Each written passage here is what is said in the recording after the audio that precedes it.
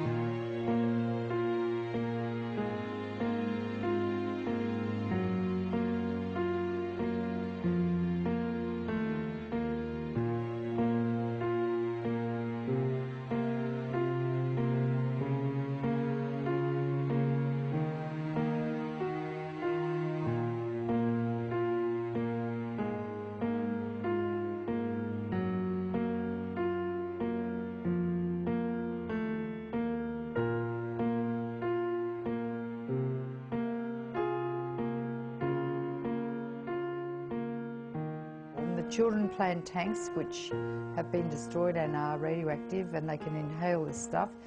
Children play in the dirt and they inhale the radioactive material. The dust storms which occur frequently, sandstorms in that area of the world, blow the stuff up and people inhale it. My colleagues in Basra noticed an increased incidence of childhood cancer. Why children? Because they're very sensitive to radiation, 10 to 20 times more sensitive and susceptible to getting cancer from radiation than adults. The incidence of childhood cancer in Basra now has gone up 700% or 7 times. We've never seen this in medicine before. Depleted uranium, it's a very dense, heavy metal, and it's able to penetrate the most armor of any type of material used. It is a very minor amount of radioactivity, but it's not anything that, as long as it's in its bullet form, it can be stored, and it's not any type of hazardous material. Once it hits a vehicle and vaporizes, then it becomes more of a hazardous material.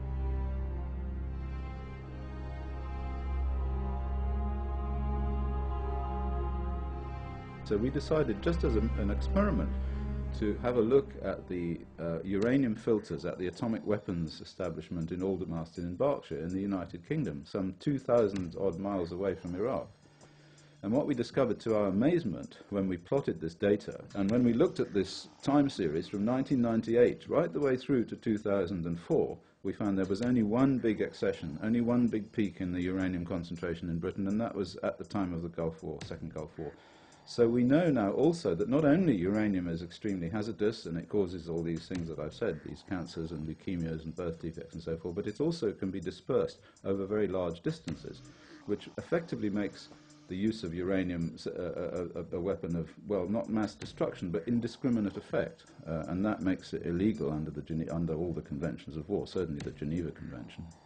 And so people all over the world are going to inhale this dust in various concentrations depending upon the weather patterns and the weather flows. So there will be a big spike of uranium genetic damage in the world genome population, not just in the people, but in the animals, in the earthworms, in the birds, in the rats, in the deer, in every single living system that lives in zones where this uranium will have gone to. And this will lead to increases in infertility, into increases in birth defects, increases in cancer, increases in a whole range of illnesses. It's a very, very serious problem.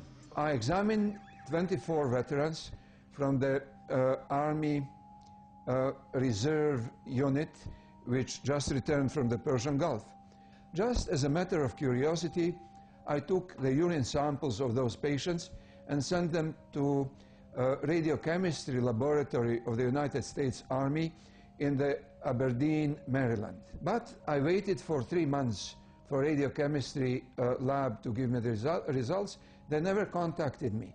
So one day I went on the telephone and spoke with the head of that laboratory, and he claimed he never received my samples. So I went down to uranium registry, and we traced through the US mail that samples were actually sent and delivered to radiochemistry lab in Aberdeen. I contacted them again. Samples were discovered on some shelf in the basement. They were analyzed, but they were all negative. So I said, fair enough, they're all negative. I will analyze them at some other place. Then hospital management came to me, including chief of staff and hospital director, suggesting that I do not do these studies because it would be futile work. And I said, I don't think so, because my professional judgment suggests that there could be radioactive contamination of soldiers who present with this strange wasting disease with the symptoms that were totally non-specific. So I took those samples of urine and sent them to the different lab, an eminent laboratory in Canada at Memorial University in Newfoundland, where we analyzed those samples, and 67% were positive. I wrote a letter to President Bill Clinton in mid-90s when I was harassed by the Veterans Administration to stop my work. And in my letter to President Bill Clinton, I said in one sentence, I have been delegated by the government of the United States to take care of the sick veterans in my department.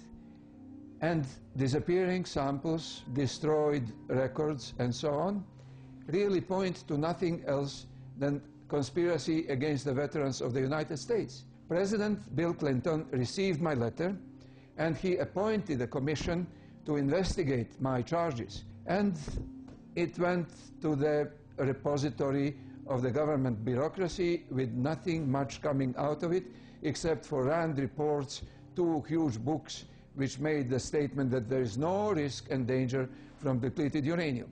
What we have seen in the Iraqi population and the adults and the children from Gulf War I into Gulf War II is significant respiratory problems. We're seeing significant kidney problems. We're seeing significant rashes. We're seeing incredible birth defects. And these birth defects range the whole area from malformed limbs or limbs that are missing to the same thing where you have all types of, say for example, a single eye or one eye is missing or something like that. And deformities are just extensive. Again, this is something that has been observed repeatedly from Gulf War I, has been observed in the Balkans, been observed in Afghanistan, and has been observed in other areas throughout the United States where uranium munitions were used and children were conceived or exposed. One atom of alpha-emitting radioisotope in the vicinity of highly radiosensitive cell, like stem cell or cell of ovary or the testicle or the mucosa, have capacity to damage those cells. Uranium, depleted or non-depleted, but depleted in particular, is dangerous in the vicinity of non-differentiated cells because it can cause the genetic changes, and it can cause changes in the many generations that are following our time. If anyone asks a question, is depleted uranium dangerous? The answer is categorically yes, it is dangerous. It is alpha emitter. It is used in the 30-millimeter shell, 50-millimeter shell, bunker buster bombs, cruise missiles. Depleted uranium is everywhere. It is twice as dense as lead. It goes through a tank like butter. And it is very effective, which is why it's used. Now, the problem with the second Gulf War is we're finding that they're much sicker much faster. They're returning and they're getting the blind eye from the Pentagon a lot sooner and being ruled PTSD, medicated with psychotropic drugs, and sent back out to the streets. And our concern is that the number of homicides and suicides that we're seeing in the military right now are a direct result of the neurotoxic effects from the depleted uranium. You can look at the tank. Yeah, it's a great weapon, goes right through the tank. But then you look at the pictures of the deformed babies.